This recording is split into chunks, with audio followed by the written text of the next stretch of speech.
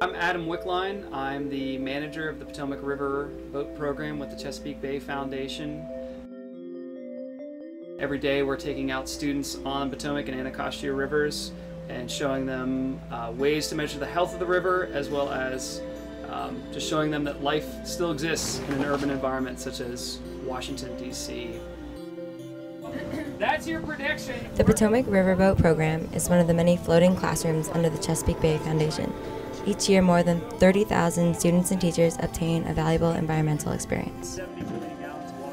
It's important because most students in the urban and suburban environments are disconnected from these waterways. Public access is a big problem, so not many people get to actually experience the river like they will on this boat, the Susquehanna.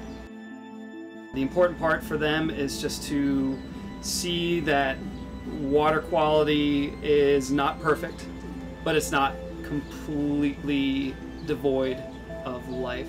It's important for them to catch fish that are in the river and, like I said before, see that there is still something worth saving in the Potomac River. I learned today that a fish on the end of its dorsal fins has spikes, and when it comes up more, it makes it look larger, and that there are a lot of species in the Potomac River. I learned today that there were that fish's gills are kind of red because it brings all the oxygen to the blood system, so it's able to live and breathe. And ultimately, the importance of this trip is to drive home the connection of land and water. What these students are doing on land is having a direct impact on the Potomac as well as the Chesapeake Bay. On a typical day, students learn about the health of the bay and the surrounding watershed. In John Smith's time, the bay contained large populations of oysters and blue crabs, as well as over 350 different species of fish. As the colonists spread over the 64,000 square mile watershed that includes New York, Pennsylvania, West Virginia, Delaware, Maryland, and Virginia, the bay began to feel the effects of human life.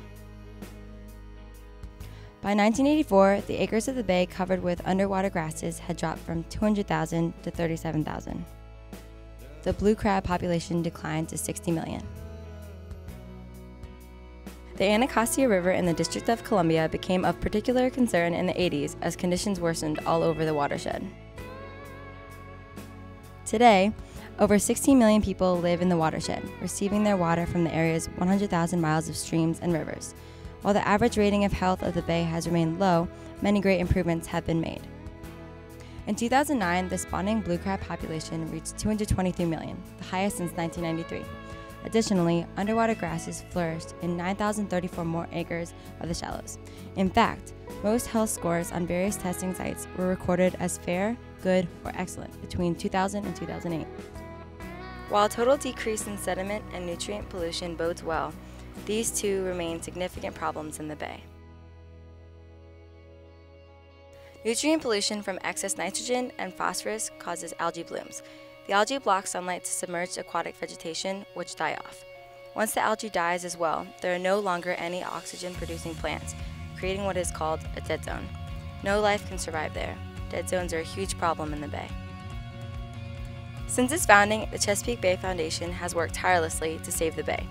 Through their education programs, kids are brought up close and personal with their local waterways and learn why the bay needs to be saved.